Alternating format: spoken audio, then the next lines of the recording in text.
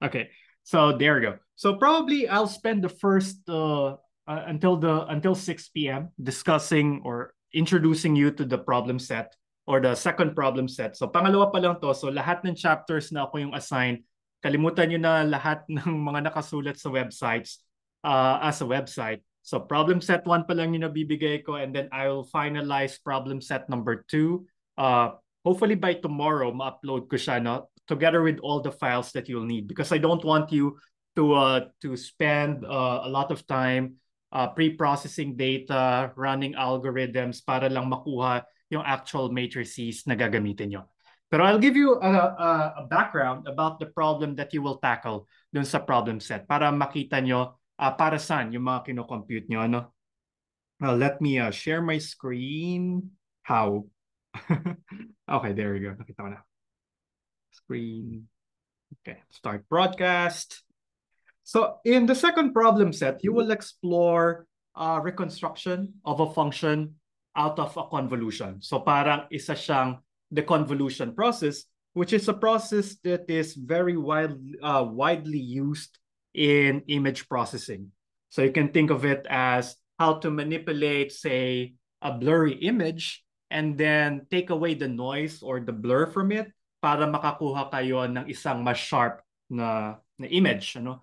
So essentially, but that will require 2 or 3-dimensional convolutions. But we'll look at the baby problem, yung pinaka-simpleng model para sa convolution. So we'll just work with a function of a single variable para mas madali. Kasi kung 2D na, kung meron kang 2D image, so meron ka ng mga pixels na nakasave. Pag kinuha mo yung kanyang pagka tiningnan mo yung storage niya in a computer, it will be at least a 3-dimensional array, one for each of the primary colors kung RGB yung image.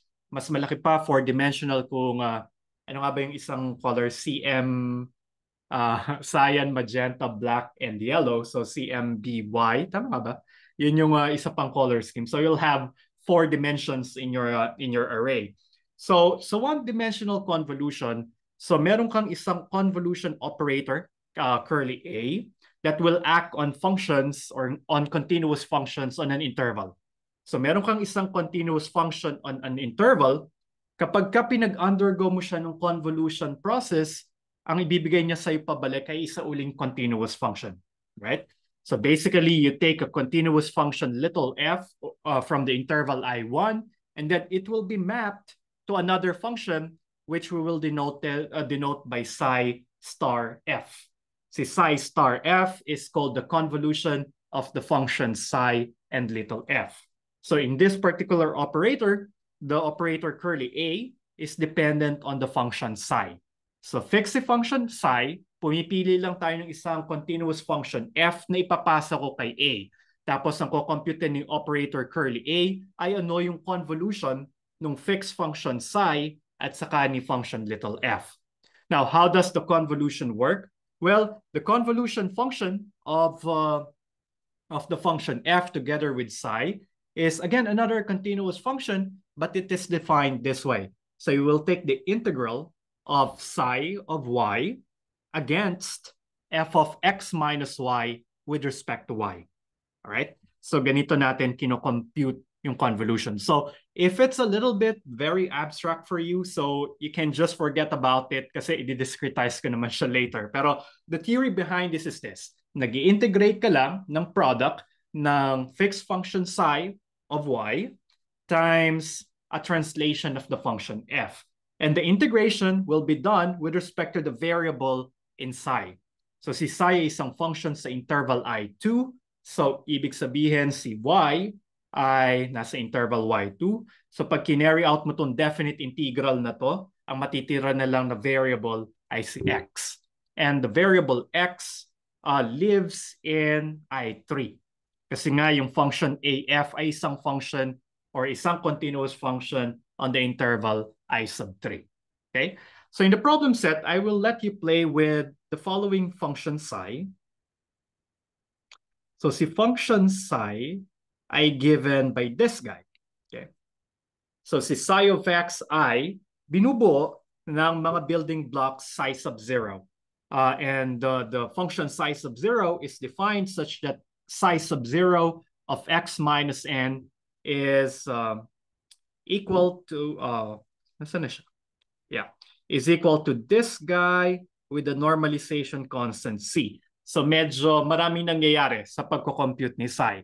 But you don't need to compute with these functions. I just want to give you the generic picture of what happens.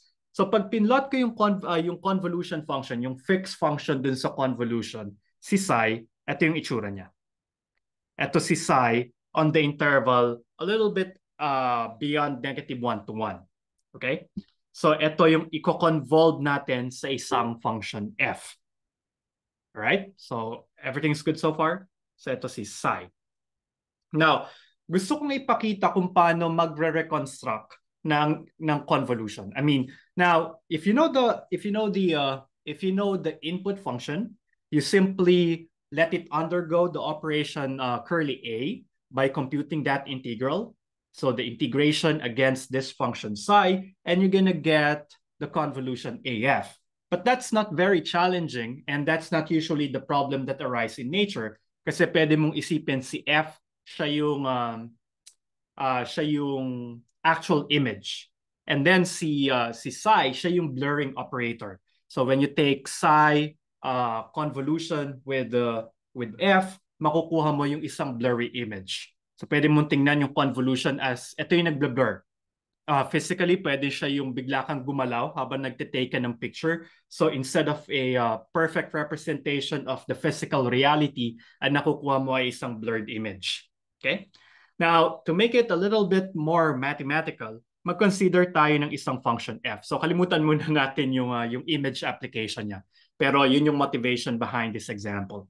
Now, if I consider this function f over the interval 0 to 1. So inassume ko lang dito ay periodic yung function. Kaya meron pa akong f sub 0. Then the function little f is the repeated pieces of f sub 0 na pinagdikit-dikit over the interval 0 to 1. But if we will only reside on the interval 0 to 1, then this is our function little f. So ito yung input function little f natin. So ito siya. Tapos pag undergo ko siya ng convolution. Oh, by the way, yung function psi nga pala natin, balikan ko si psi. Si psi ay nakadepende sa isang constant, little a.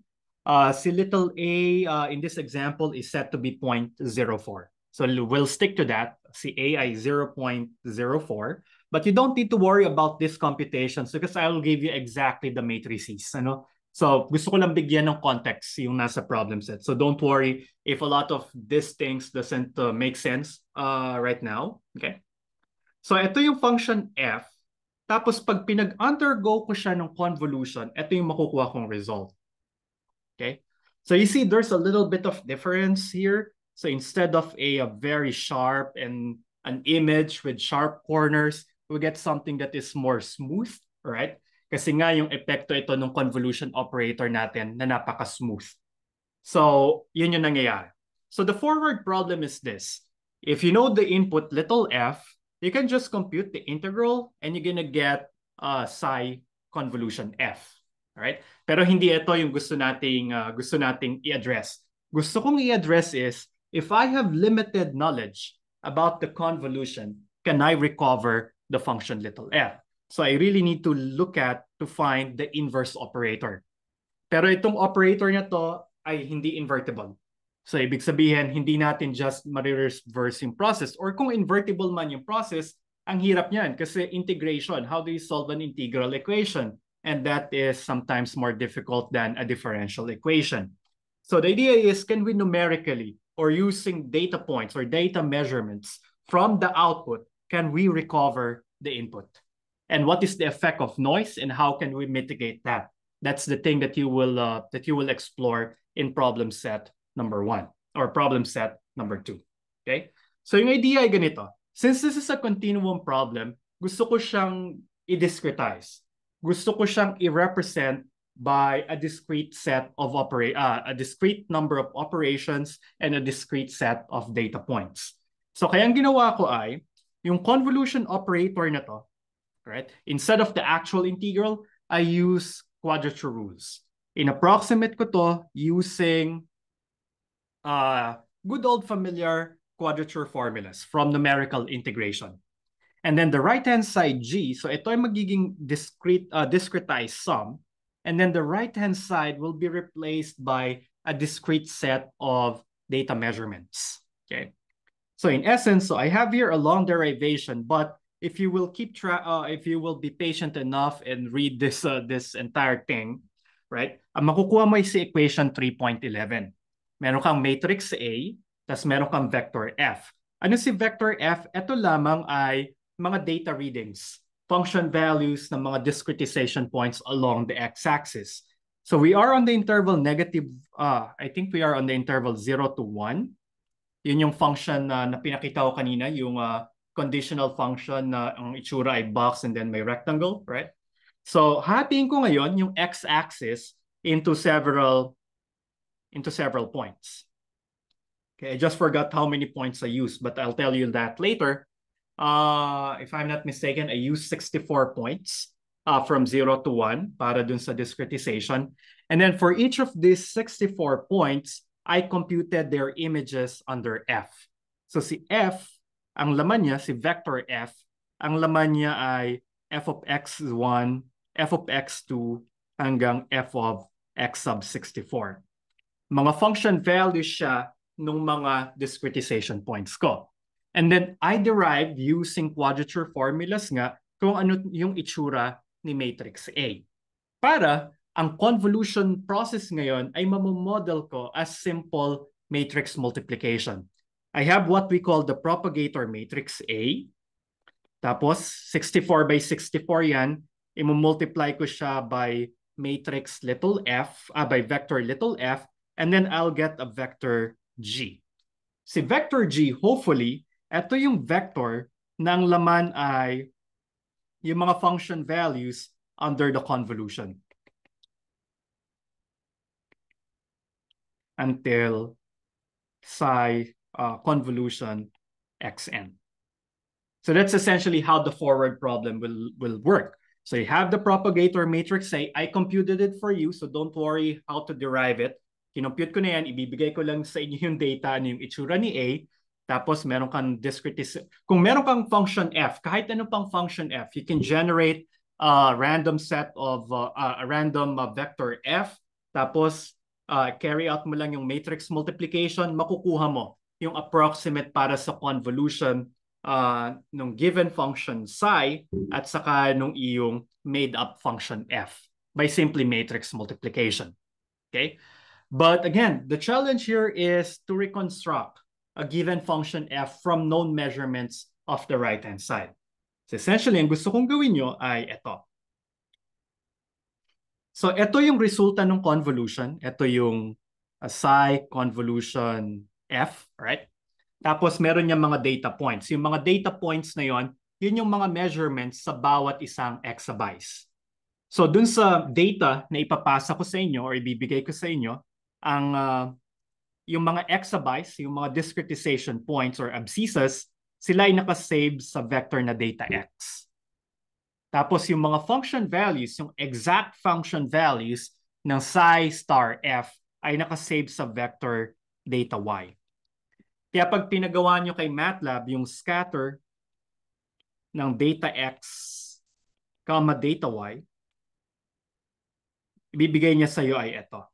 Yung mga dots dito sa figure na yan. So the challenge here is, can we reconstruct the function little f coming from this 64 points? Okay. So ito ngayon, yung data y na yan, yan yung function, yan yung vector, yung right-hand side vector G nyo dun sa linear system AF equals G. So meron kang AF equals G, given na si G, siya yung mga data points na yan, yung mga data Y points na yan. So kailangan mo lang isolve etong linear system na to. Okay? Is everything making sense so far? Paramdam nga kayo, guys. Hi, sir. Okay, good. So yan. Meron akong tatlong ipapagawa sa inyo. Una, as a baseline, gusto kong gawin nyo yung tinatawag natin na naive reconstruction. Okay? So yung naive reconstruction ay i-assume natin na perfect yung ating data. And then we just do matrix inversion here, okay? So of course, that naive reconstruction will just be F equals A inverse G if A is invertible. And luckily, A is invertible. Makikita nyo na may A inverse. Pero if in some other applications, if A is non-invertible, if A is not even square to begin with, the naive reconstruction would be F equals A pseudo inverse G. So ito yung tinatawag natin na naive reconstruction. Okay? And then, so that from here, you will get a reconstruction for the function f. Pero makukuha yung vector little f, which is the product of the inverse or the pseudo-inverse of a times g, will be again a vector. It's a 64/1 vector representing our estimates for the function values under the function f ng bawat isang discretization point. Okay? So essentially, pag pinlot nyo yun, ito yung makukuha nyo. Ito yung f na nakuha ko sa naive reconstruction. Tapos para makita ko, anong itsura nito? Kasi it's just a bunch of points, right? Now, pwede nyong ipa-plot kay Matlab, ipa-interpolate yung function f, right? So, diretso naman to. So, this guy is obtained by using scatter plot. Scatter lang nga pala yung command kay Matlab. Scatter ng data x at saka yung f na nakuha nyo. Tawagin natin itong f sol n halimbawa. F sol n yung vector na na-compute nyo mula sa naive reconstruction. Okay? To make a more meaningful insight out of these discrete data points, pabayaan ko mag-interpolate ngayon si Matlab. And I can do that automatically by asking Matlab to do this. Okay.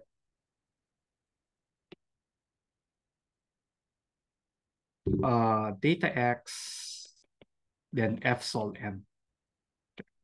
So, wala halos pinagkaiba yung command, right? So, yung pag-plot lang yung ginamit nyo, i-connect the dots lang ni Matlab. Then this is the reconstruction that you will get. And you can visually compare this to what our expected solution is. Laging ganito yung baseline yan. Nagsasimulate tayo. Meron tayong pre-calculated test case para alam natin nag-work ba as intended yung ating algorithm o yung ating program na sinulat. So to get at least a visual say analysis or a visual commentary on how accurate the solution is, pwede mong ipa-plot or i-plot sa isang figure itong interpolated graph at saka yung graph ng true solution. And this is what you'll get. Oops.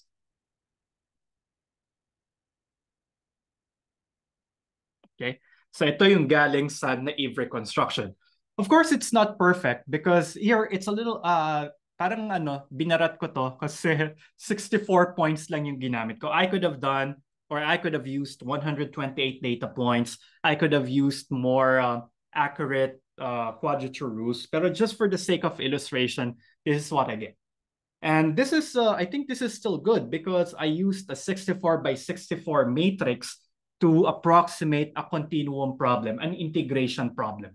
So hindi na masama, kumbaga, itong nakuha kong approximate. And you see that the algorithm is really tried to match the actual function little f. Okay? So that is the naive reconstruction. Pero ito yung ideal. Pero hindi ito yung nangyayari sa tunay na buhay. Why? Because we don't often get access to exact data. So solving AF equals G is nearly impossible because the right-hand side are always born or almost always born out of real-life measurements, and so they will be tainted by measurement noise. So essentially, I'll have AF equals G plus E instead of G, where E is the noise vector, or E could be the vector consisting of the measurement errors. So essentially, the norm of E is usually very, very small. Usually, ang noise na ginagamit natin is about 1 or 5% of the size of G. So usually, in the problem set actually that I'll be giving you, I will ask you to generate a random vector of relative size 1%. So ibig sabihin, you need to find E such that the norm of E the L2 norm of E is 1% of the norm of the actual true data G. Okay? So, pag-isipan niyo yung trick. Kasi kay Matlab, pag nagpa-rand ka, tapos ilalagay mo dito gaano kalaki, halimbawa M by N.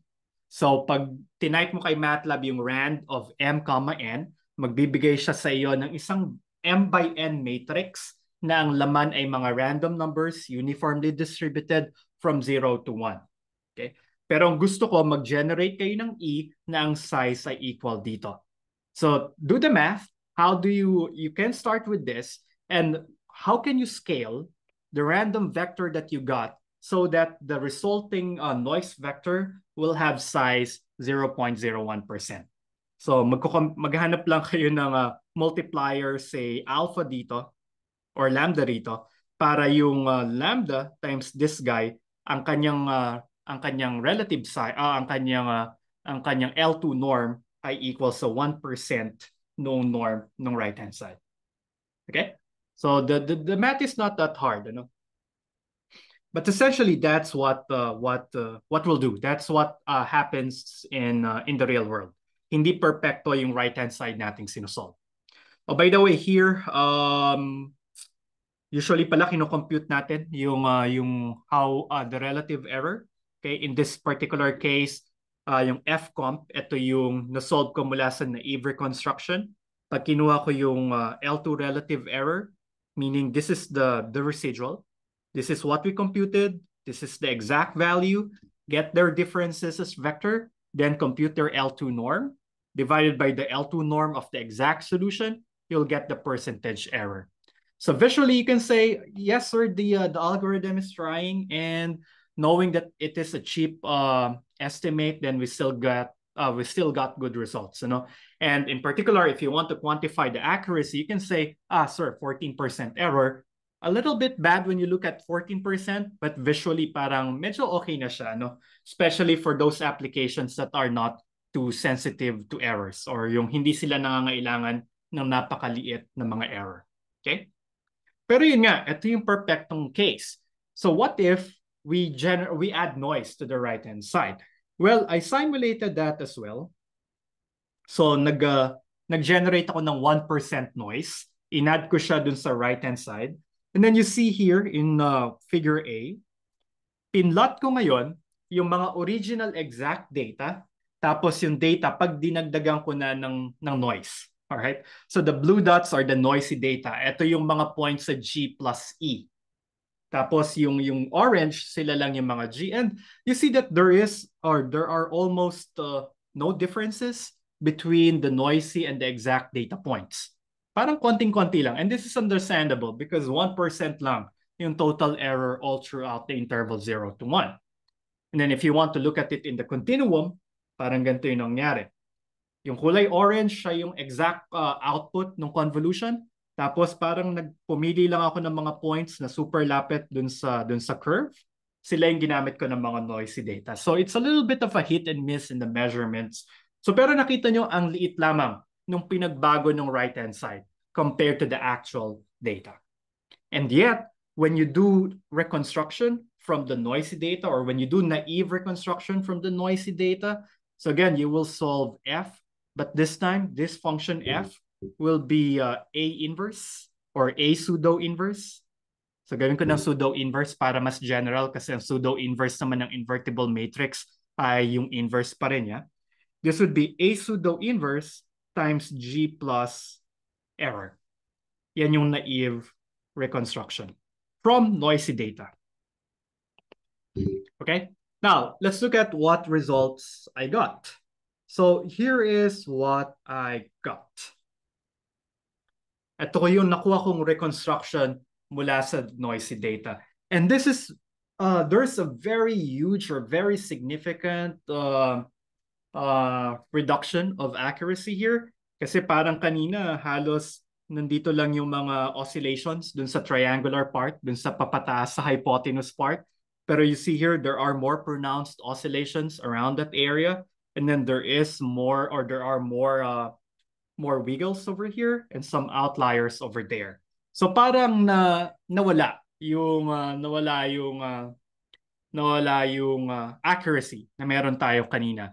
And you see, this is just due to 1% noise. That little noise caused a very huge and significant transformation of our solution.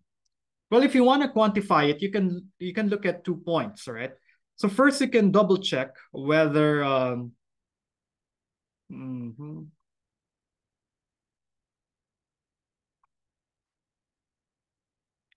Actually, hindi ko na pala siya nilagay.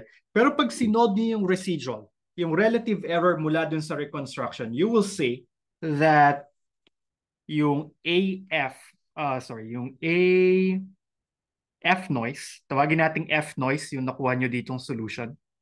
Yung AF noise minus G plus E, okay?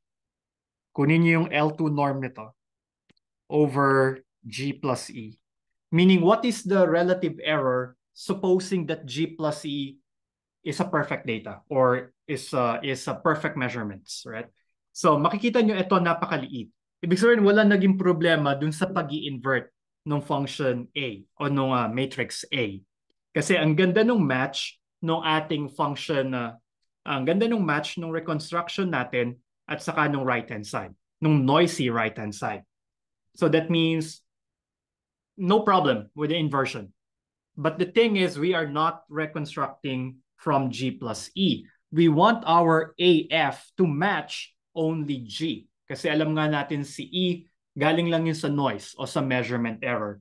So the best case scenario is that F noise will be close to the actual F that we have. And if you think about it, that should be the case because E is a very small vector. It has only size 1% of the right-hand side. So dapat yung noise vector na yon, dapat kakaunti lamang yung naging epekto dun sa function, dun sa solution F noise. So dapat yung F noise natin, which I denoted here by F epsilon, alright, ay dapat malapit dun sa F nating na-compute. But that's not the case.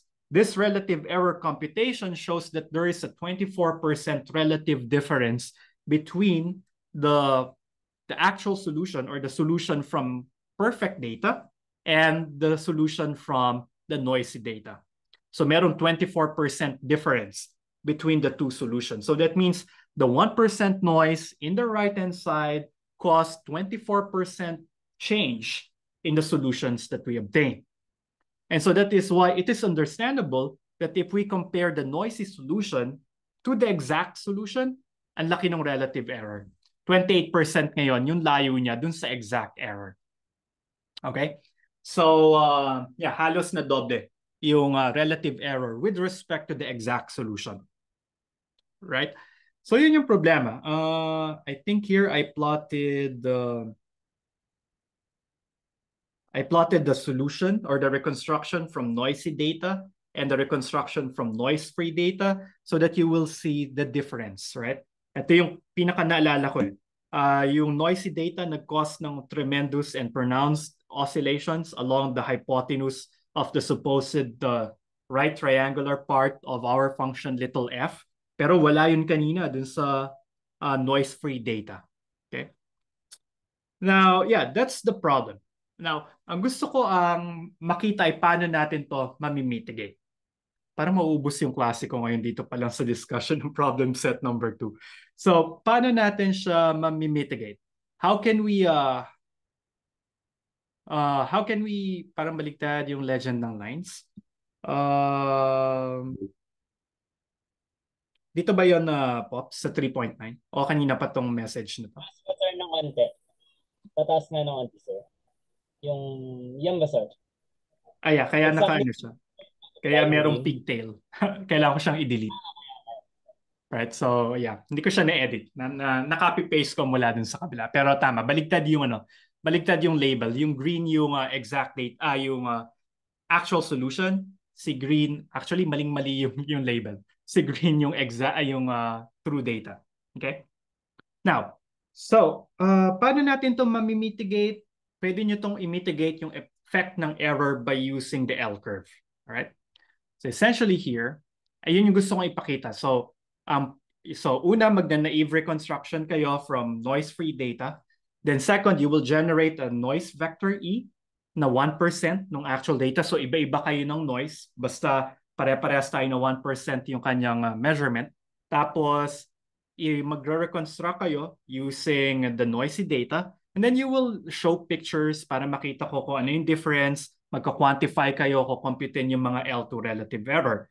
Pero hindi doon matatapos yung boxing kasi kailangan pa nating tumingin ng mga methods kung paano siya mamimitigate. And from our discussions way back when, so may natutunan tayo yung L-curve routine. Okay?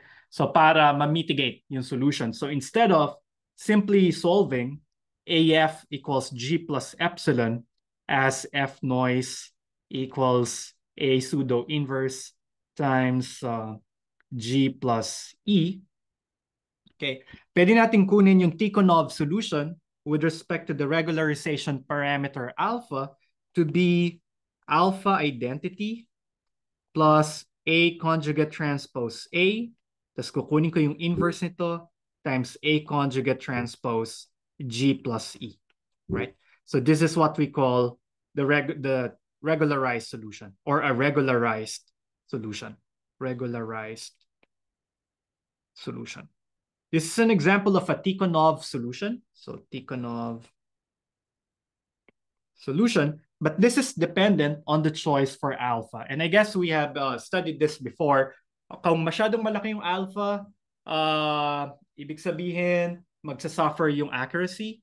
Pag super liit naman ni alpha, magiging sensitive naman yung ating solution. So we need to find the perfect balance between accuracy and sensitivity or stability of our solution, right? So ipapakita ko ngayon or mag-share ako sa inyo. So i-share ko sa inyo yung data, bibigay ko sa inyo si matrix A, si vector data X, the discretization points, si data Y, which are the function values from the output function. Tapos ano pa ba? Bibigay ko rin yung exact solution, F, tapos yung vector ng mga function values under the actual solution F. So wala na kayong masyadong i-compute aside from the actual solution. Doon na kayo sa matrix inversion papasok. Kaya mahaba yung problem set number 2. At least mahaba yung instructions. Kasi kinento ko uli yung mga sinabi ko ngayon a little bit. Yung instructions doon. So yeah, you will read that in the problem set questionnaire. So yung third part ay kailangan nyo maghanap ng alpha kasi gusto kong ipakita nyo na merong silbi yung regularization. Okay? And for that, I will share with you, let me just go back to Zoom. I will share with you a Matlab code para sa L-curve.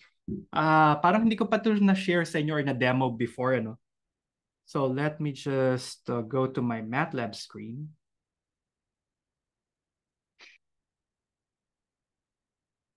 Tagal ko hinahanap yung share button. Let me share my screen. Okay. Kailangan ko i-click yung share. Okay. Yan. So makikita nyo sinusulat ko yung problem set. Hindi ko siya natapos kanina. Medyo mahaba yan. So probably hanggang number 10 yan. Pero I'll go here. The L-curve problem.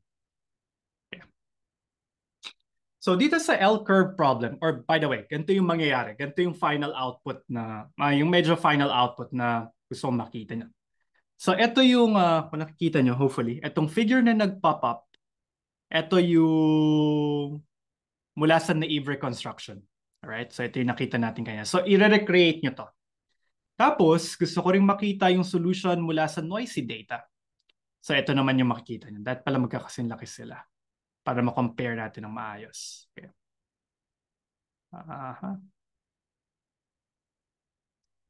Tapos pag nag-L-curve, pag nag-Tikhonov solution na kayo, nag-L-curve kayo para dun sa optimal alpha, dapat yung solution yung makukuha ay ganito, nasa figure 5. And you compare figure 2 and figure 5, ang laki ng naging improvement ng solution mula sa noisy data. So mind you, dun sa number 5, noisy data yung ginamit ko dyan. Okay. So kasi nga, yeah, tapos naghanap lang ako ng optimal alpha para dun sa reconstruction ng solution. So that's how we mitigate the effect of noise. So kung hindi nyo alam yung true solution, kung naive solution, kung naive reconstruction lang yung ginamit nyo from the noisy data, you will get figure 2, yung nasa gitna. And marami siyang oscillations. Ang laki ng epekto ng noise. Pero kung nag-regularize ka, ang makukuha mo ay yung nandun sa figure 5, yung nasa pinaka-kanan, which is much more similar to the actual solution. Okay? So paano ko nahanap yung alpha na nag-generate nitong figure number 5? Ginamit ko itong L-curve routine na nandito sa L-curve sample. Okay? So, i-demo ko lang, i-share ko sa inyo itong code na to, so don't worry, kasama to ng package para sa problem set number 2. So, mangyayari ay, kailangan yung i-initialize yung mga problem parameters. Ano si matrix A, matrix B, and so on. So, let me just clear the memory. Okay. Tapos, halimbawa, paglaruan natin tong sample na to. So I have 0.15, 0.1. So meron akong matrix A ng itsura ay ito halimbawa. Pero dun sa data na ipapasa ko sa inyo, given na yung matrix A, yung matrix A dun sa convolution problem. So 0.15, 0.1, and then second row 0.16, 0.1, then third row 2.01, 1.3. Tapos ito yung right-hand side, si B. Tapos mag-generate ako ng noise vector. So, kailangan ko mag-generate ng isang random vector of size the same as B, right? So, size ni B. So, yung size B, bibigay niyo yung dimensions ng vector B na meron tayo in line number 6. Papasa niya yun dun sa loob ng rand. So, alam na ngayon ni rand command kung gaano kalaking matrix or vector of random numbers yung ibibigay niya. Pero yung size ng random vector ay pero yung random vector E so far, ang size siya ay consisting of random numbers uniformly distributed from 0 to 1. Gusto ko ngayon ay gusto kong mangyari? Gusto kong ang size niya ay halimbawa 1%. So I'll have E generated that way. Tapos gusto ko ang norm niya. So mag-introduce ako ng multiplier alpha so that yung norm niya ay equals sa 1% ng norm ni B. So ibig sabihin si alpha dapat ay equals sa 0.01 norm ni B over norm ni E. So ayan, ginawa ko na yung math para sa inyo. So gawin ko siya dito. So si E ay gagawin kong i-update ko yung value ni E. Siya ay magiging E equals 0.01. So that's the percentage, the relative size, times norm ni B divided by norm ni E. Nung original E, ma-update siya. Tapos, there we go. Tapos ito na. Alam ko na ngayon yung bagong vector eco, noise vector eco, 1% na yung kanyang noise. Tapos, i-update ko yung right-hand side vector. Instead of B, gagawin ko siyang B plus E. Right? I hope tama yung algebra ko. Nakakaya kasi recorded. Oh, yes, Ben Paul. Sir, based sa pag-update nyo ng value ng E, parang size lang dapat to. Parang ito yung dapat i-multiply sa existing na E dapat, di ba? Oh, yeah. Thank you. So, yeah, dapat may times E pa ito. Thank you. And then, ayan, makukuha ko na yung vector E, alright? Tapos B plus E. Tapos medyo nakwento ko nga sa inyo, pangmayaman yung L-curve kasi kukompute natin to, kukompute natin sa lahat ng alpha ito. Kasi ayaw nating mag-optimization. Kung kaya naman natin mag-brute force, why not? Mas madali siya, no? Maliit lang naman yung matrix A, so I don't think the L-curve will be a big problem. Magkakaproblema kayo malamang dun sa problem set kasi mas malaki yung data nyo. Yung A nyo ay 64 by 64. So in this particular case, sa line 12, nag-create ako ng alpha vector consisting of numbers starting from 10 to the negative 16, which is usually the machine precision. Anything below 10 to the minus 16 is almost negligible. So start ko na yung iteration ko, yung alpha values ko from 10 to the negative 16. Tapos ang step size ko ay 10 to the minus 6, papunta kay 1. So ito yung candidates ko para kay alpha, so optimal alpha. So if I run this, pag nirun ko yan, I hit F9 after highlighting that line. Makikita nyo sa workspace, meron akong 1 by 1 million 1. So ibig sabihin, nag-generate ako ng 1 million 1 candidates for alpha. Pagka ginawa nyo na yung exercise tapos sobrang tagal, hindi na kayo makapag-antay kasi 64 by 64 yung matrix yung paglalaruan, pwede nyo liitan itong step size. Pwede nyo gawing 10 to the minus 5 or 10 to the minus 4. Pero yun nga, marami kayong mamimiss na posibleng maging near optimal value ni alpha. So, try nyo muna kung kaya ng 10 to the minus 6, 1 million 1 candidates, pero kung hindi talaga, paliitin nyo na lang siya. Right? So tapos sa bawat isang alpha, sa laman ng alpha vector na yon, i-compute ko yung Tikhonov solution. Right? So meron akong x-test, inverse. So this is what I wrote kanina. Kaya lang ngayon yung alpha values ay nanggagaling dun sa candidate vector ko para sa mga alphas. And then for each iteration, I will solve for the solution norm of the Tikhonov solution x-test. And then I will also compute for the residual norm para makita ko gaano kaganda yung approximation ko.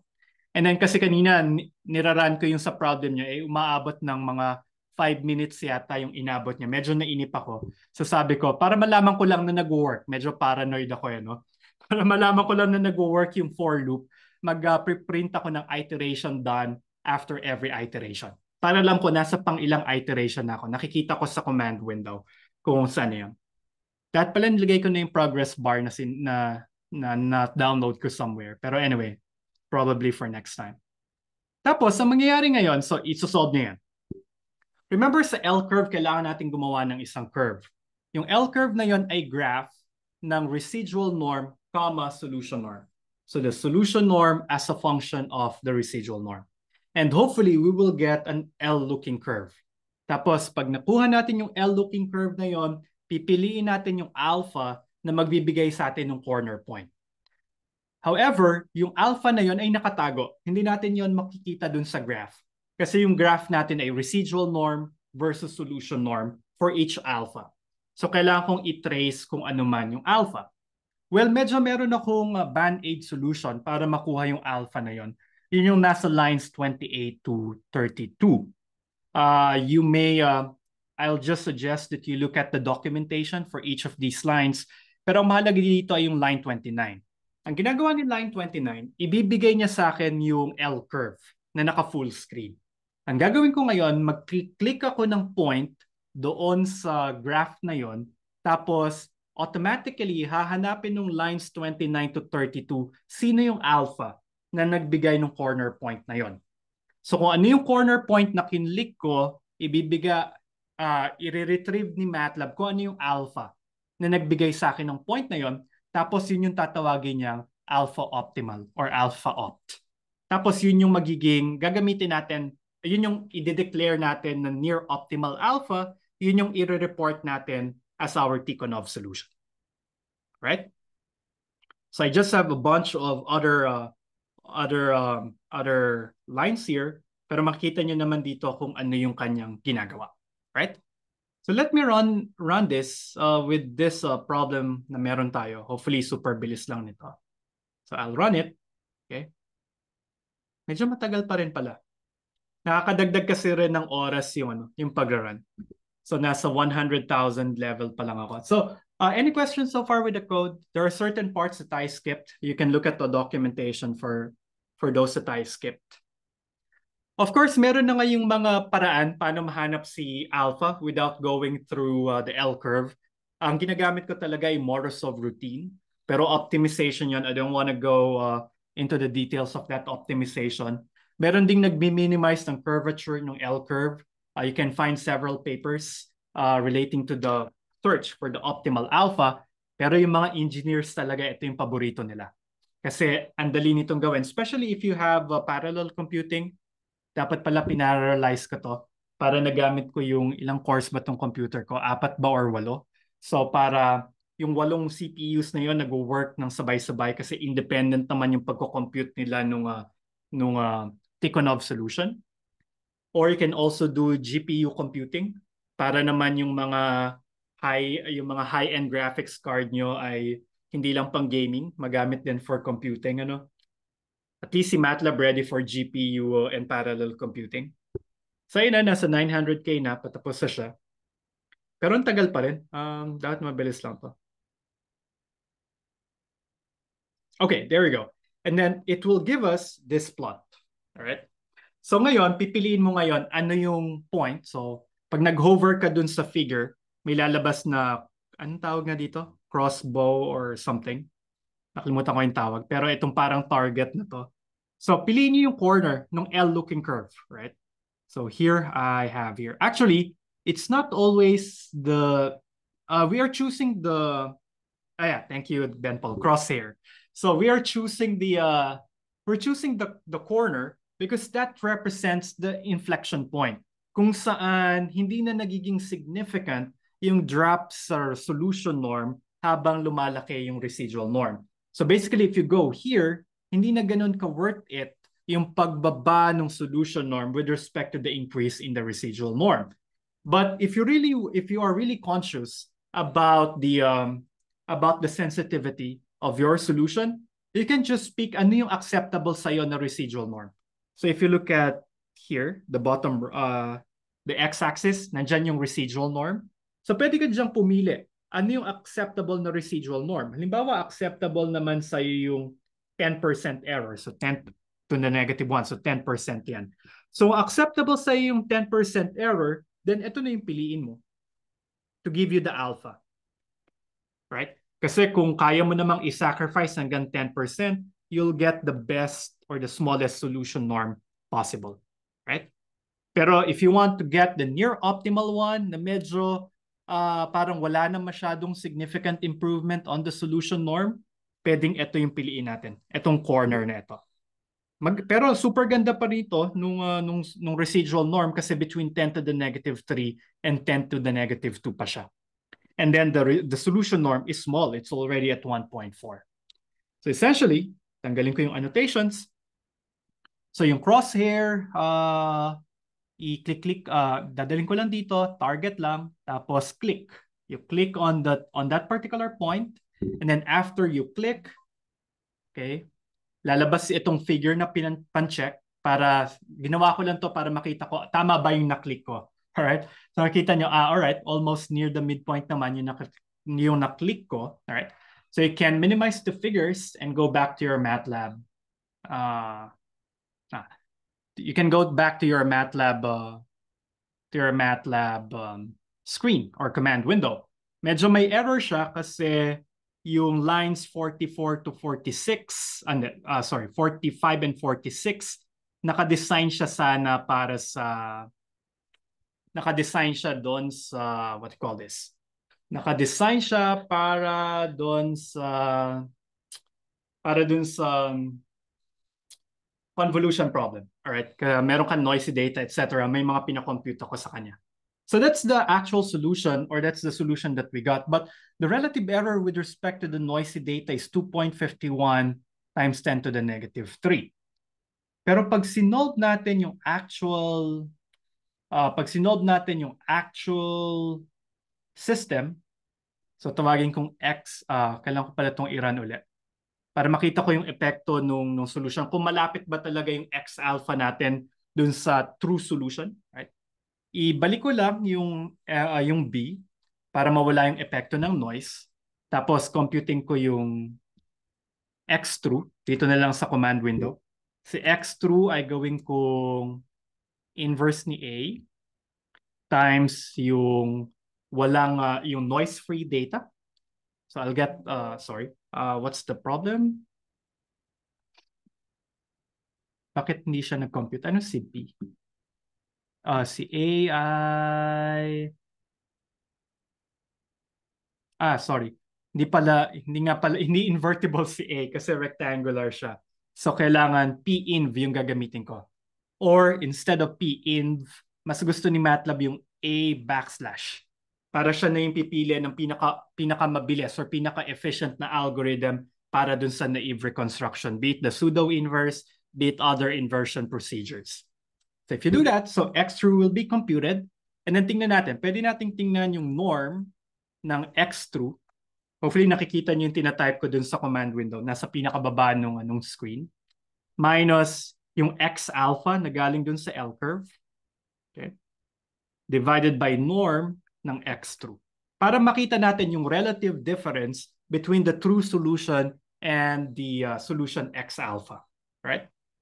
So here we go.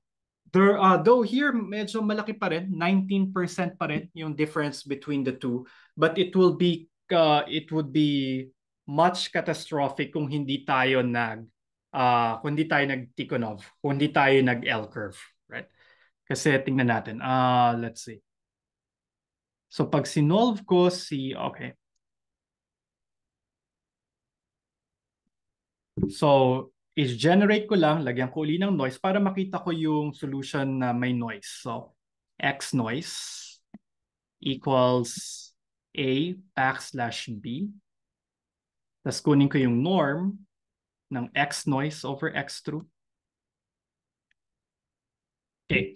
Kita nyo, kapag hindi ako nag-regularize, yung solution na nakuha ko is 250% away from the true solution. Sorry, minus X alpha. No, malito. Dapat ito ay X noise minus X true. Yeah, about 230%. So super laki nung na-improve. From 230% relative difference from the true solution, it was now down to, how much is that? About 20%, right? About 19%. So that's the effect of the L curve. So yun yung gusto kong i-explore nyo dun sa problem set. So medyo matagal lang yung pagra-run, pero gusto ko kasing hands-on ma-experience nyo yung regularization process. Okay? Now, I will give you this, I'll give you two files, lcurvesample.m, and then I'll give you the data file, convdata255.mat. So bibigyan ko naman kayo ng description dun sa problem set kung ano yung laman ng convdata 255, right? Any questions so far with this?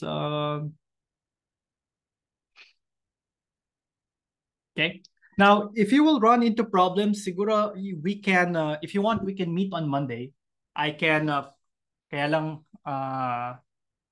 siguro sometime in the afternoon, we can, if you have some questions, I can meet with you para sagutin yung mga questions nyo, especially if this is just about the Matlab code. Okay?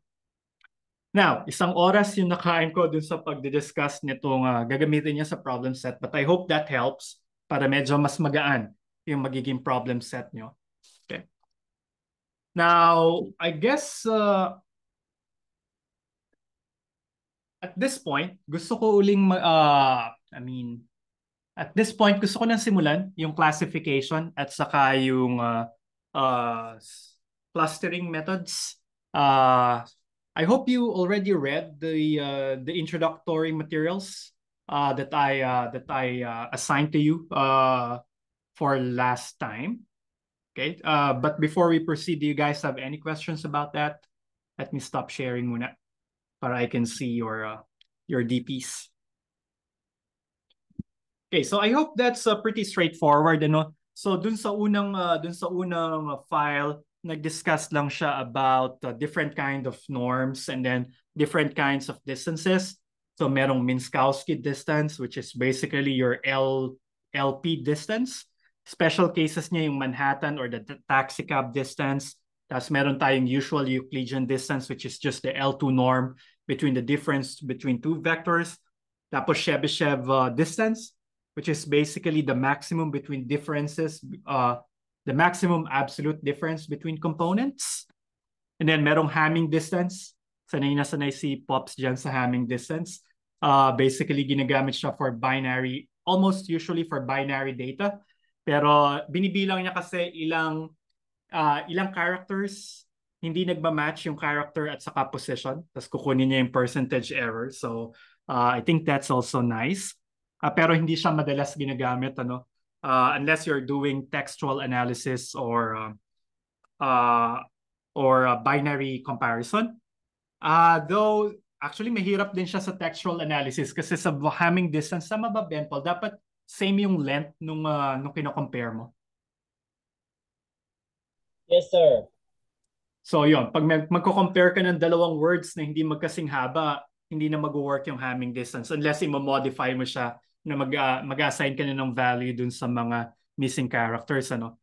So, and then you also have cosine similarity, cosine distance, and then you have the Pearson R correlation factor, and so on.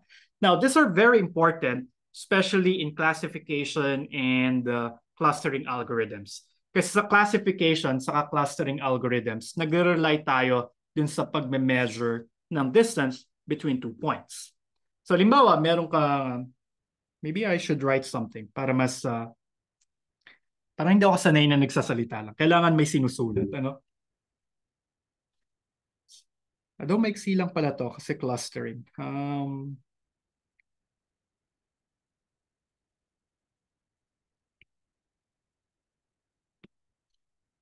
Okay, so pwede nating unang tingnan yung isang classification procedure kasi yung diniscuss dun sa module dun sa notes ay uh, isang application or saan ba ginagamit yung mga distances. Well, distances are very much used in classification problems. So specifically in 2 dimensions, right? So if you have say a bunch of data, so 2D na lang yung illustration, tapos meron ka ritong mga bunch of data points. In classification algorithms, the idea is to train your algorithm or your program to classify data. All right? Kaya classification yung tawag. So meron ka ng, usually sa supervised learning to. So meron kang data points that you already know, meron ka ng mga data that you already know to belong to several clusters or groups. Halimbawa, meron tayong group pink, tapos meron tayong group blue. Okay. Of course, you might have more data points or data groups, posibleng 3 groups, 4 na groups, etc. So the goal of classification algorithms is to predict to which group will a random test point or a given test data will belong to. So halimbawa, meron akong data point X. Itong kulay black na to. Question, team pink ba yan o team blue? So the several classification algorithms will answer this question for us. Pero ano nga to? Itong classification algorithms usually limited siya dun sa mga already classified data. So it's more of a supervised machine learning algorithm. Though pwede mo siyang i-convert into a hybrid na dun sa training data, yung training data mo need not be classified at all, pero gagamit ka na ng clustering algorithm, which we will go to in a moment or probably next meeting, para i-cluster na or i-group yung mga data points. Tapos pag nag-group na sila, saka ka ngayon gagamit ng classification algorithm. Okay? There are lots of existing classification algorithms, pero yung pinakasimple ay yung tinatawag natin na KNN algorithm or the K nearest neighbor algorithm. So essentially, ang gagawin ng KNN algorithm ay titingnan niya among all of the data points, the training data points that we have in our database, titingnan niya sino yung K na pinakamalapit dun sa ating test points. Alright? So K is a parameter in this algorithm. So you need to declare how many neighbor points will you consider. Kasi dun sa, siguro, halimbawa, meron kang 1,000 data points or training data na nasa database mo na. Classified na sila, either team pink or team blue. Pipili ka ngayon, ano yung K parameter? Kasi sila yung magde-determine kung kanino magbe-belong yung test point natin na kulay black. So if you say K is equal to 5, halimbawa, okay, the algorithm, usually kung exhaustive yung algorithm, ang gagawin ng algorithm ay pipiliin niya yung 5 na pinakamalapit, kaya nga K nearest neighbor. Ano? Pipiliin niya yung 5 pinakamalapit na kapitbahay ng test point natin. So depende kung ano yung distance. You can define your distance to be Hamming distance, cosine similarity. You can use Manhattan distance, Euclidean distance, random Minkowski distance, or the Chebyshev distance, or whatnot. Ikaw yung magde-decide anong klaseng distance, and it usually depends on the application that you have. Well, kung dito, halimbawa, ito yung 5 nearest neighbor niya. Ang mangyayari ngayon ay simple majority rule. Ganun yung decision step dito. Kung sino yung pinakamarami, kung ano yung classification ng pinakamarami dun sa mga neighbors niya, malamang yun din yung characteristic o dun magbe-belong si black point. So here in our 5 nearest, or in our 5 NN algorithm here, or illustration here, this point, the black point, is near 3 blue points, while it is only near to 2 pink points. So that means this algorithm will technically conclude that most probably the black point is team blue. Okay? Pero medyo nag-iiba yung makukuha nyong result if you use a different set of distance. Okay? Para napakasimple niya, no? Meron to mga advantages and mga disadvantages. So you can read the literature for their advantages or disadvantages. And that's what I'll test in the problem set corresponding to this part of the course. All right? Hindi na, kasi super simple lang nung algorithm. Ano? So mas gusto ko makita yung insights nyo. Kasi once na clear na sa inyo kung ano yung tatahakin yung direction, kung anong klaseng distance yung gagamitin, ano na siya, talagang black box lang. Ito-train mo lang yung algorithm, you put your data there, and then you let it choose. Ano? Actually, ang isa lang ditong mahalaga ay ano dapat yung value ni K. Now, literature says that there is no hard and fast rule on choosing the value of K.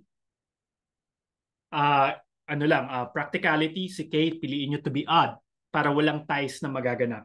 Kasi kung may tie, uulitin mo na naman yung algorithm. And the algorithm might be very costly because what the algorithm will do is that it will calculate the distance of the test point from all of the points in the data set. So if you have 1 million data points in your database, kukomputin nung algorithm mo ano yung distance nitong point na to. At least if you are on an exhaustive search, kukomputin niya yung distance ng test points sa lahat ng points dun sa yung database. Isa-save niya yon.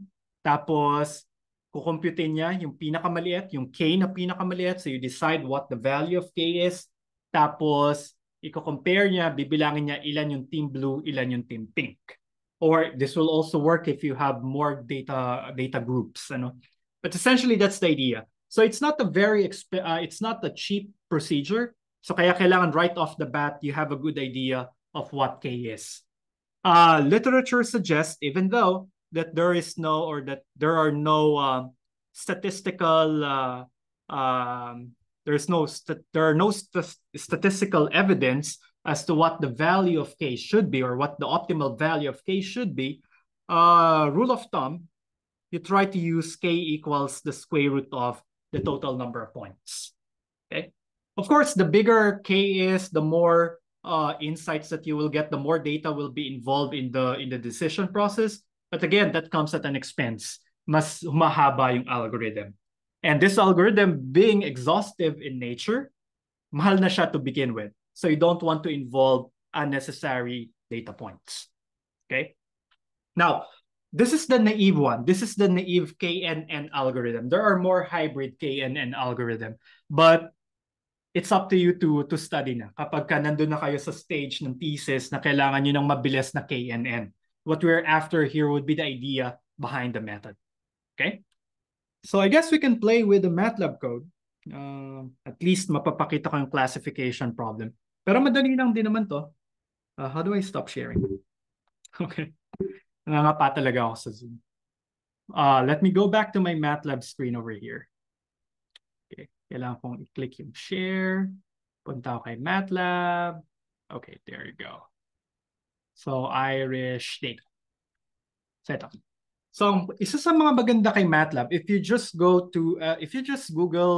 KNN algorithm Matlab, dadaling kanya dun sa isang documentation page ni Matlab para dun sa kanyang intrinsic KNN routine.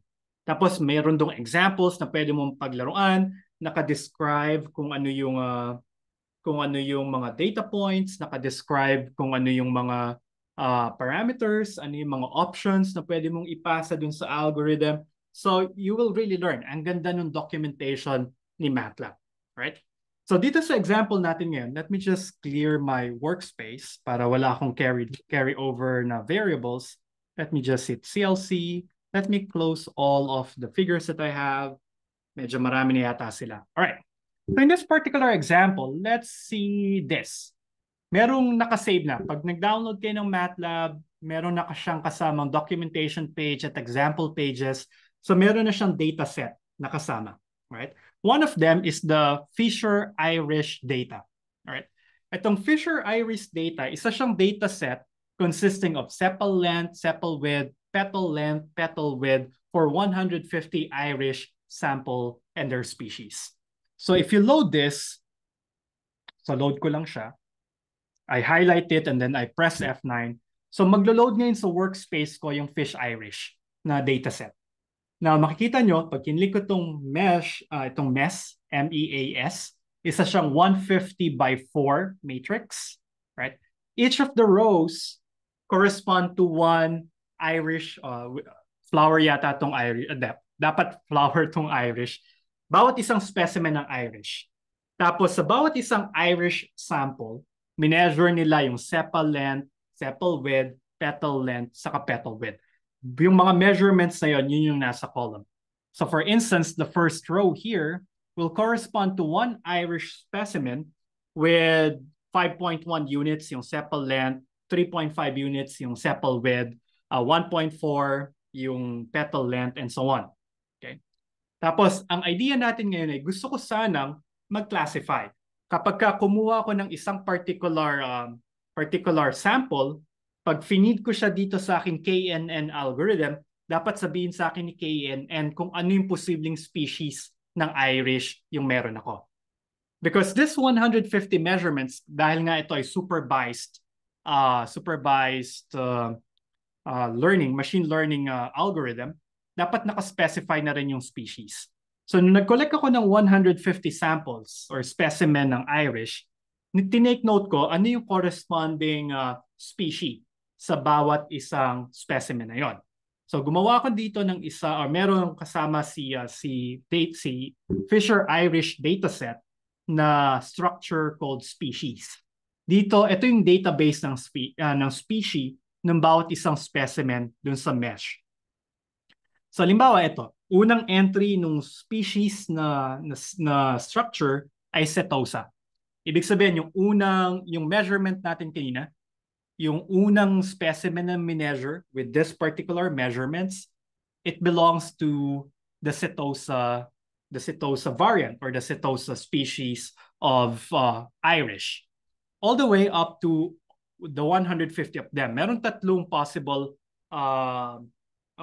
variants yung Irish dito. Setosa, versicolor, at saka virginica. Ayun yung tatlong variants nung Irish dito sa dataset ni Matlab. Right, so tingnan natin maglaro lang tayo. Tingnan natin kung ano yung itsura nung dataset. So halimbawa, I say, madali kasing magtingin kung 2 dimensions lang. So ang gagawin ko ay ipapascatter plot ko kay Matlab. Alright, etong mga to. So I will ask Matlab to create a group scatter plot. So yun yung command na gscatter. Gagawa siya ng scatter plot, the usual scatter plot that you have. The x-axis will be populated by the first column of the matrix MES. So ibig sabihin lang nito, kinocall niya yung matrix na MES. Pag colon, ibig sabihin kukunin niya lahat ng entries dun sa dimension na yon. Ang first dimension ay rows. So dahil may colon dun sa place para sa rows, kukunin ni Matlab lahat ng rows nung matrix na MES. Tapos, pero ang ipapreserve niya lang ay yung first column. So this guy, MES of colon 1, pagka niran ko yan, bibigay niya sa akin ay isang 150 by 1 matrix or vector. So, bawat isa pa rin tong specimen, pero yung first dimension lang, which represents the sepal length, yung ibibigay niya sa akin. And then, yun yung gusto ko maging x-axis. Tapos ang gusto kong maging y-axis ng aking scatter plot ay yung second column. Kukunin ko pa rin lahat ng rows para makuha ko yung all 150 measurements, pero along the second column lang. So kukunin ko ngayon as my y components yung sepal width. Tapos dahil naka-g-scatter yan, pwede kong i-declare kung anong group yung dalawang measurements na yon. So remember, I am matching them with the species. So titingnan niya, yung nasa row 1 ba ay isang species na nagbe-belong. Tapos kukulayan niya yan, lalagyan niya yan ng legend. Right? Tapos, sige, i-run natin tong figure na to see if there is a correlation between the type of the species and the sepal and the sepal length and the sepal width. Press F9, I'll get this figure. So ito yung ibibigay sa akin ni G-scatter. So makita nyo na if I plot the sepal length as a function of sepal width, parang standout yung mga setosa variants. So ibig sabihin, nakikita mo palang graphically, posibleng magkaka-lump pala together yung mga setosa because they have this nice correlation between the sepal length and the sepal width. Pwede mo sabihin na, maliit yung sepal length pero mataas yung sepal width, ibig sabihin malamang setosa yung variant niya. Pero magkakaproblema tayo to distinguish between the versicolor and the Virginia species. Kasi tingnan nyo dito, sila yung orange and the red boxes here. Medyo magkakalapit pa rin sila. So what if my test point is somewhere, say, over here? Okay? Kung nandyan yung test point na gusto kong tingnan. So posibleng hindi mag-work yung algorithm ko ng maayos kasi medyo magkasama pa yung dalawang variants, yung versicolor at saka virginica. But if these are the only measurements that you have, then you don't have any choice. But we have 5 dimensions. We have 5 measurements. Kaya mahalaga yung yung parang bago ka mag-train ng data, tingnan mo muna, gumawa ka muna ng pre-training analysis to see which variables really gives out the relationship or the relationship between those parameters and the classification that you want to attain, right? So here, I performed this earlier and as suggested na rin ng documentation. So yung petal length at saka yung petal width, sila yung mas magandang determinant nung variant. So palitan ko lang yung X label. X label should be petal length. And then this should be the petal width. Okay. Oh, sorry, petal. Then if I run this figure command again, I will get this figure.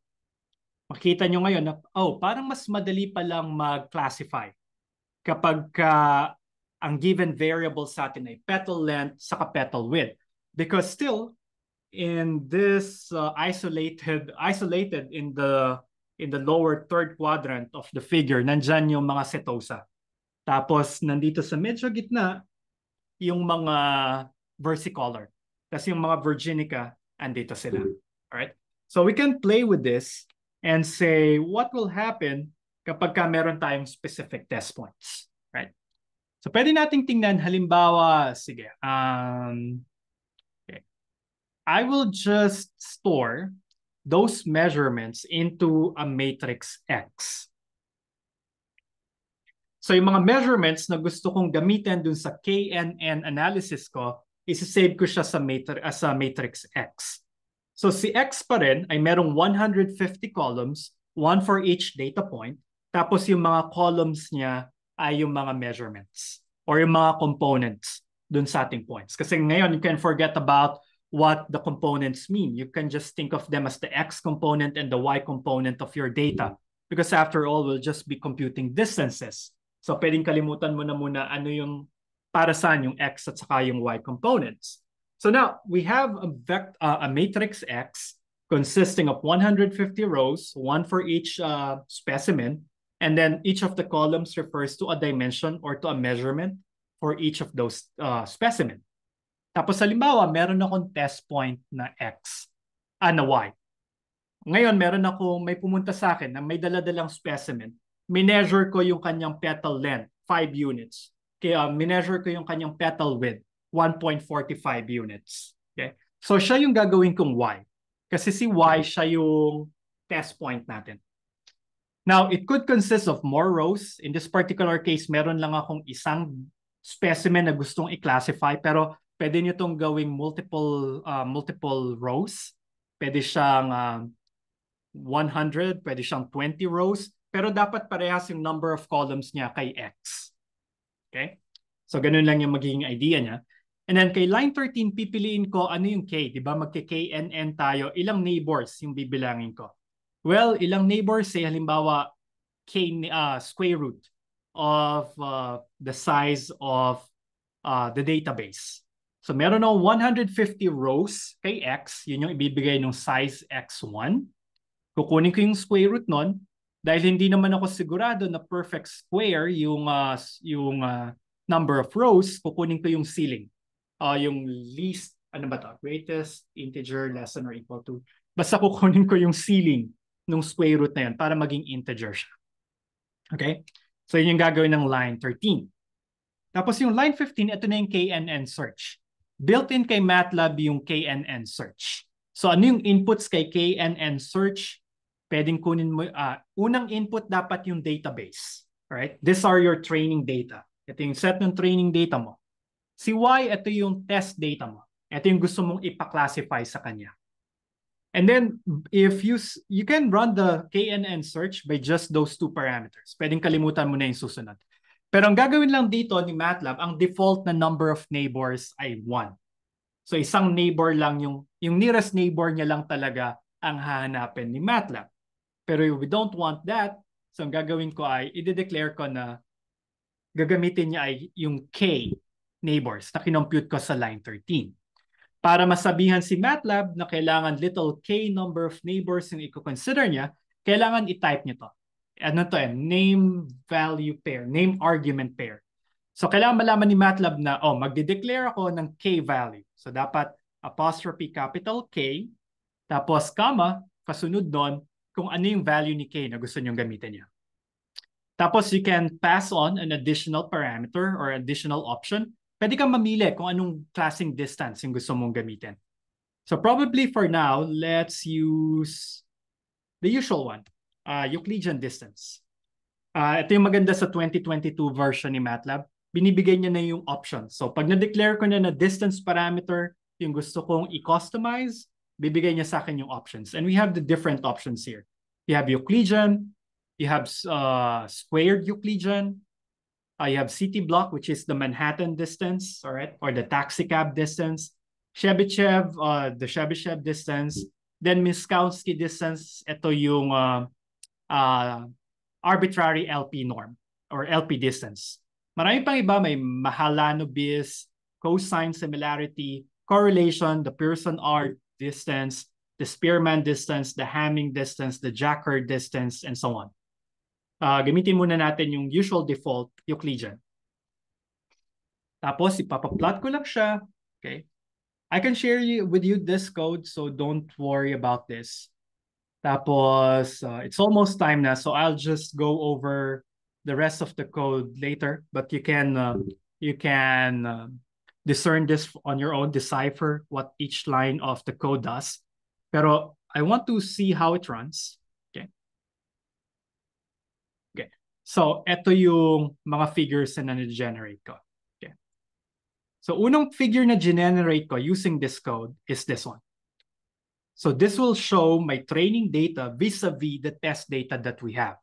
Now, the test data is the one in black. So, ito yung gusto kong i-classify. Pinili ko talaga yan para nandun sa medyo gitna nung versicolor at saka virginica. Okay. Tapos, ang k-value natin dito ay 13. So ang gagawin ng exhaustive search natin, KNN algorithm, pipiliin niya yung 13 closest neighbors ni Blackpoint. Yun yung pinaplot ko sa figure 14. So sa figure 14, makikita natin dyan yung 14 or 13 na pinakamalalapit na neighbors nung test data natin. Well, with respect to the L2 norm or the L2 distance, the Euclidean distance, wag niyong bilangin lang ito kasi posible nag-overlap yung data natin. So, halimbawa, let me see. I'll hover here. Yeah. Halimbawa, itong point na to. I hope you can see the point here. Let me try to, yeah. Look at this point. Yung petal length ay 4.7, petal width ay 1.4. Merong 8 observation points. Dun sa na versicolor variant siya. So, bawat isang point dito posibleng mag-represent ng several data points. So, be careful when doing this. That's why I inserted a couple of lines in my code kasi ayoko namang mano-mano magbilang, naglagay ako dyan ng output kung ano yung mode with respect to the species list. So maybe one homework for you is to take a look at this code and see what it does, but I'll talk about a little bit more about the details later. Pero bibilangin ito, kukunin niya yung mode dun sa species list, sino yung pinaka-frequent na nag-occur dun sa 13 neighbors, nearest neighbors ng ating data points.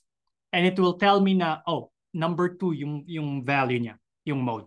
Eh dun sa aking master list, pangalawa dun sa listahan ko ng species ay versicolor. So that's why with respect to the L2 norm, most probably yung ating test species will belong to the versicolor variant. Okay? Pero madaling mag-iba to, depende dun sa distance na gagamitin nyo. Halimbawa, instead na Euclidean distance, gamitin ko halimbawa ay cosine distance. Cosine distance, hit run. Kaya magandang lagi na may figure. So makita nyo, dito sa figure 6, ito yung binigay niya sa akin na 13 pinakamalapit na neighbors ng ating data point.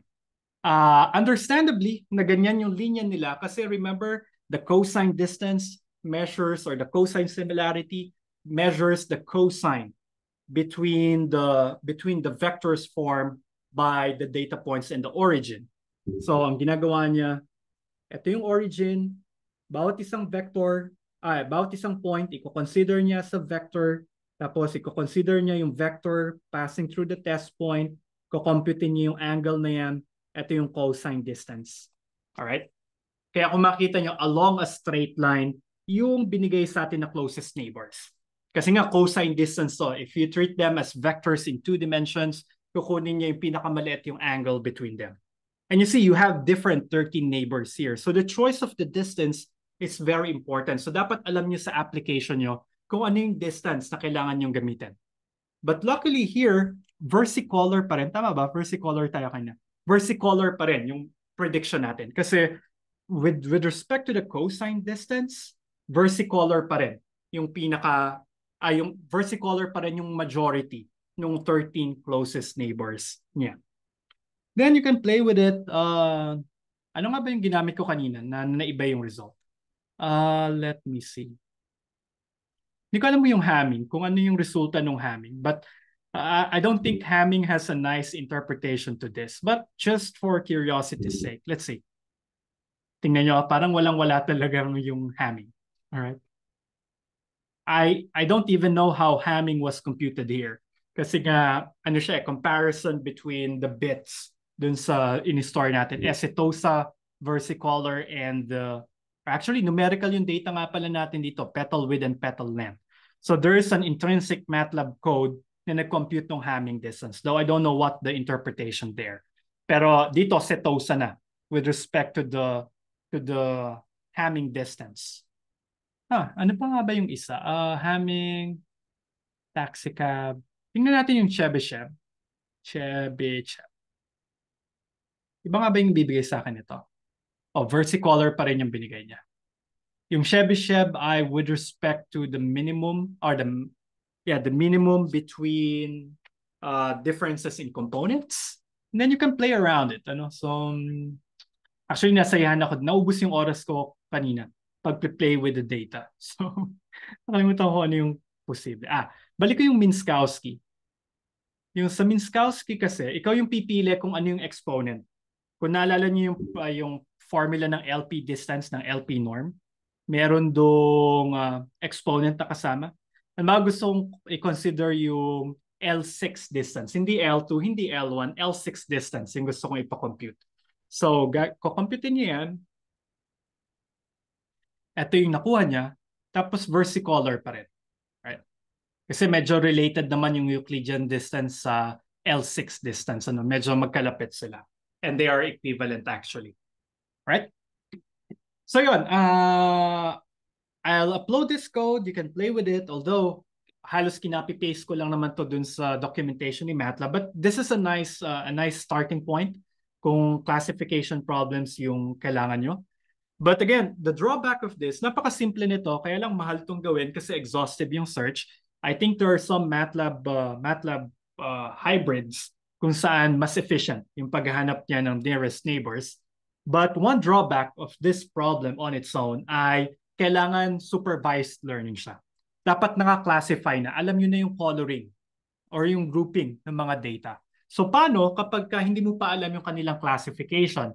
Meron ka lang 150 specimen ng Irish, tapos bago ka makapag-classify, kailangan mo munang i-group sila into Setosa, Versicolor, and Virginica. Yun yung titingnan natin next time when we play with clustering methods. Dun sa clustering methods, titingin tayo paano nga ba natin pwedeng i-group yung mga data. So it could be the springboard for unsupervised classification algorithms.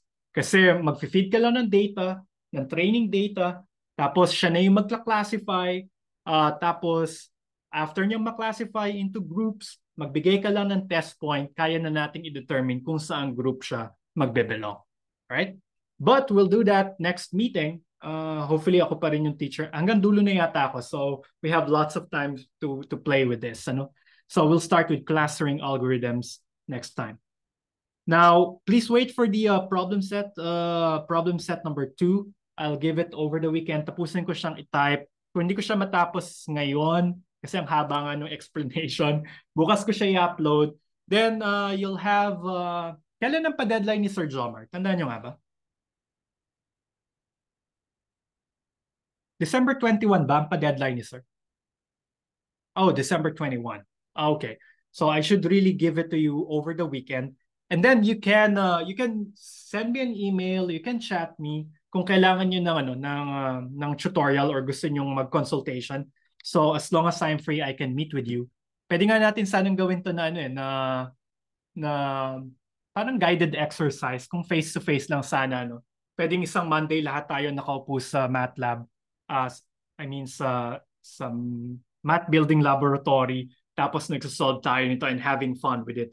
Lalo na kung malaki yung data, kailangan natin ng malaking computer, pwede sana tayong makirun sa electrical engineering, But anyway, so those are the what ifs, pero let's make the most out of the online setup. So just hit me up with an email if you want to set a consultation para rin kung hindi klaro yung problem set number 2 ay matulungan ko kayo, right? If Sir Jomar is willing to extend the deadline until the last day of the finals, okay din sa akin.